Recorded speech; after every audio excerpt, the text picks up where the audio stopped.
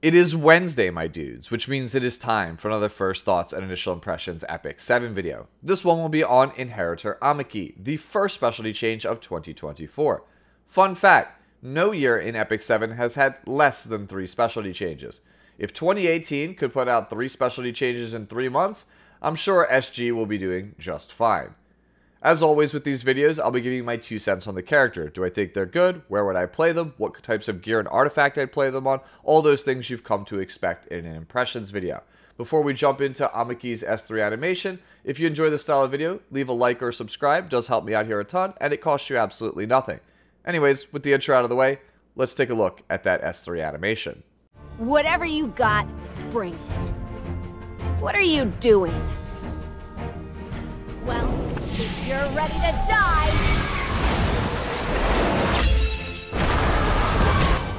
Don't think you're leaving alive.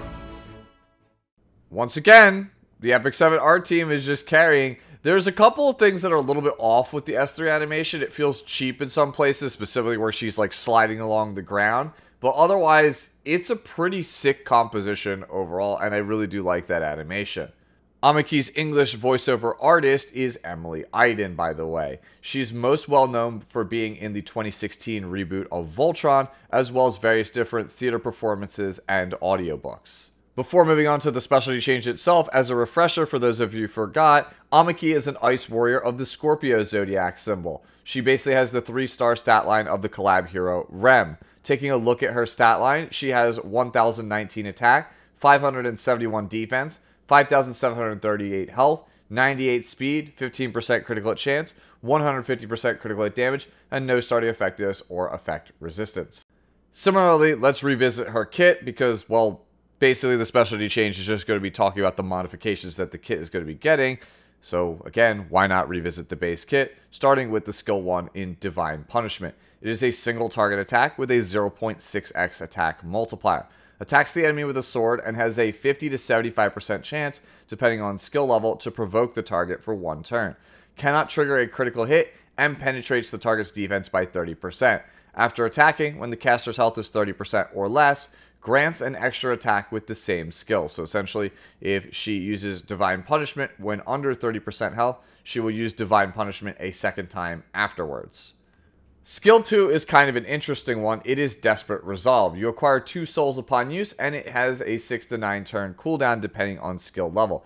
It is a non-attack skill that grants immortality for 1 turn and attack buff for 2 turns to Amiki. Upon receiving lethal damage when this skill is available according to cooldown count, grants the same effects to Amiki and fully increases the cooldown of this skill.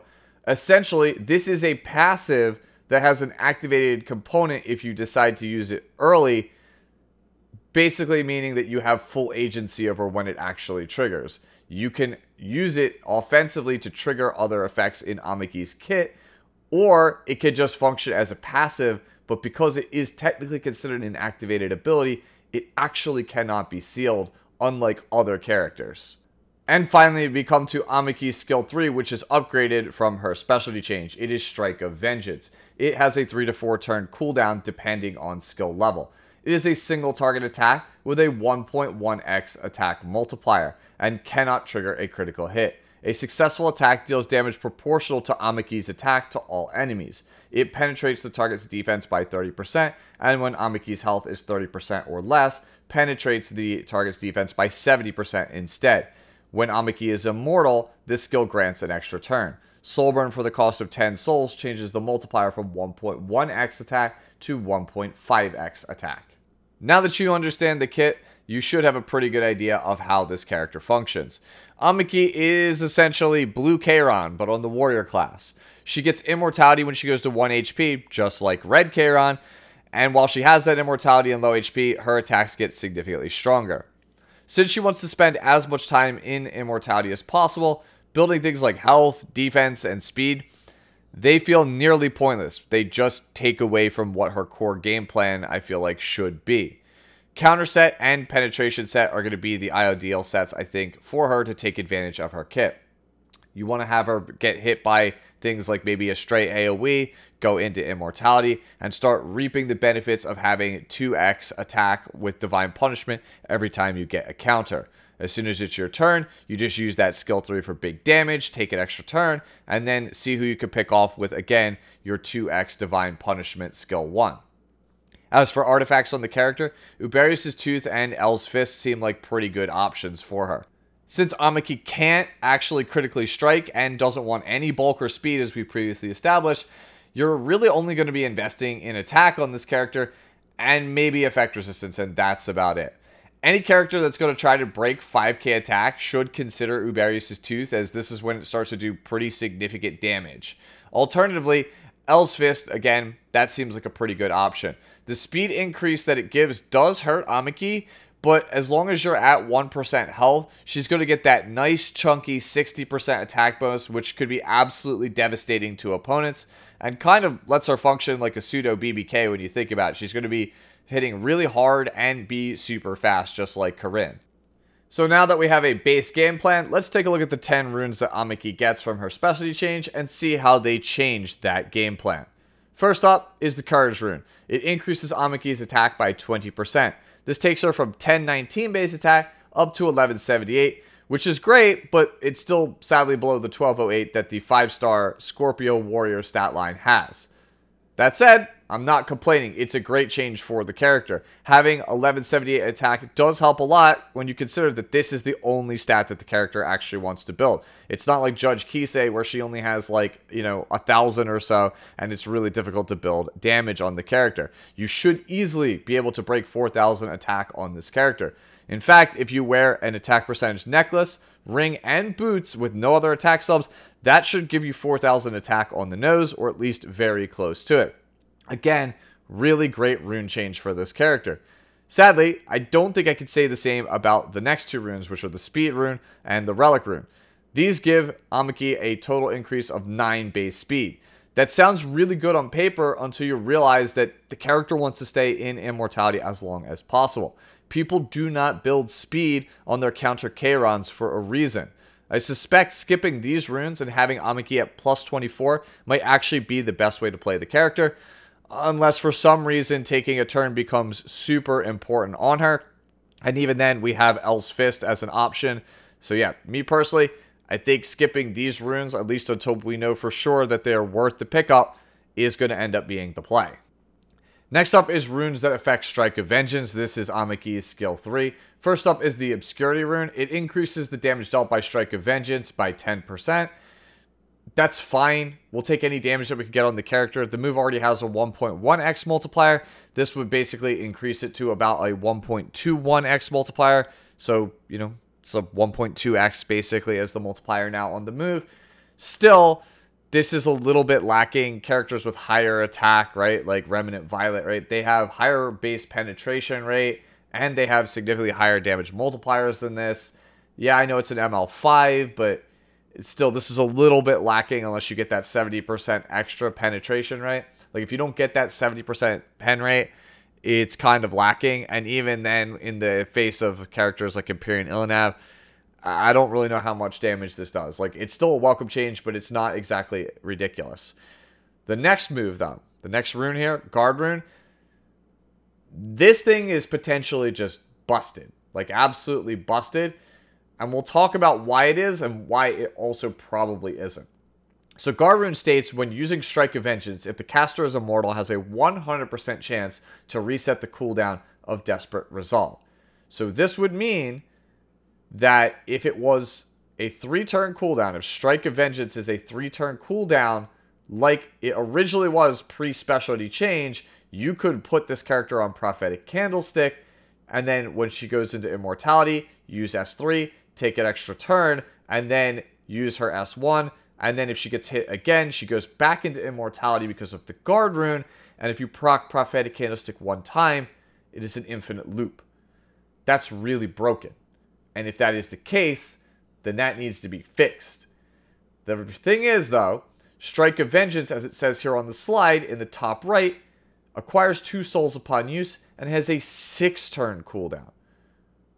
I have never seen a cooldown increase with a specialty change for a move as far as I am aware. So which is it?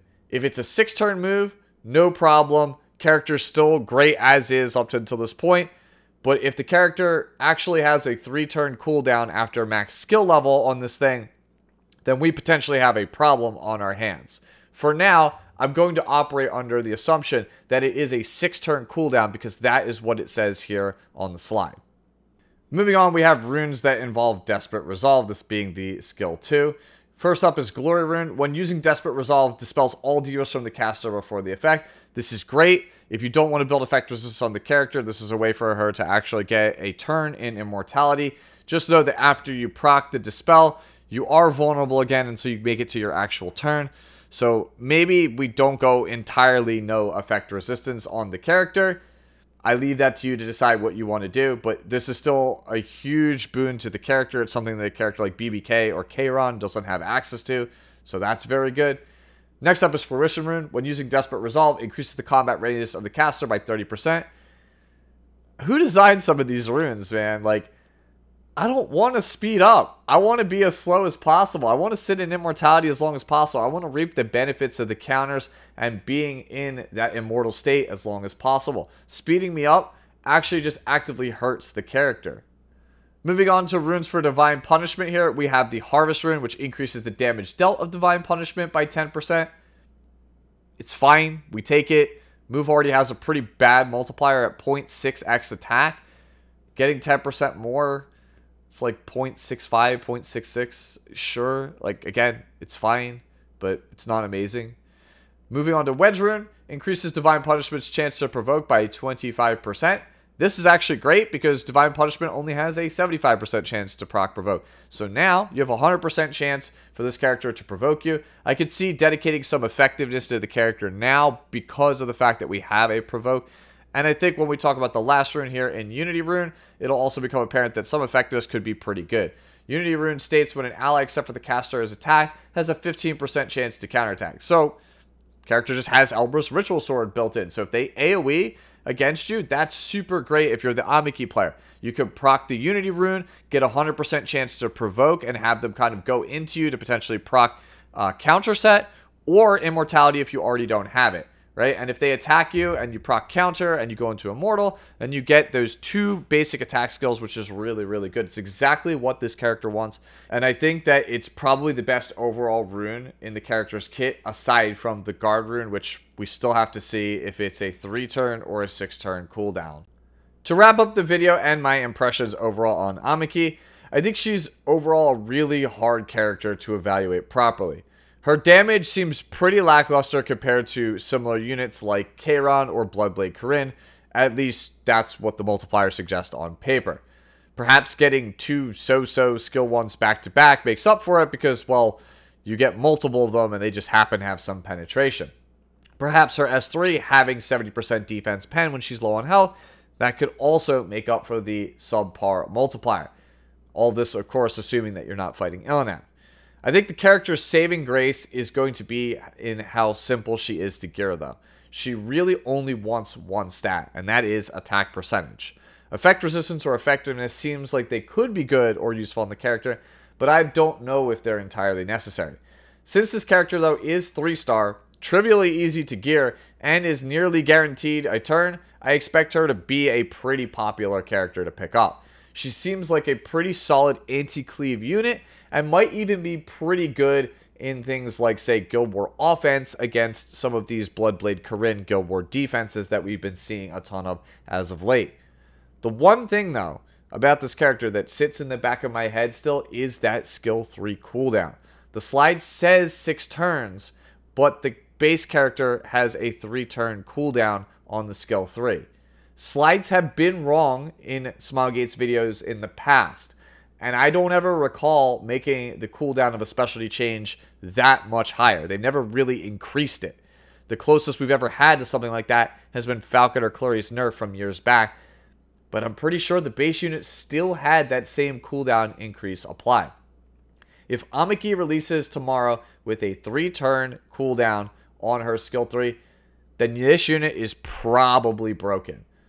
Otherwise, I think she's going to be a fairly solid PvP unit that everyone has access to, and therefore you should absolutely be building. And overall, those are just my thoughts on Amiki. Let me know down in the comments below how you feel about her specialty change. And as always, enjoy the rest of your day, the rest of your week, and I'll catch you in the next one. Later now.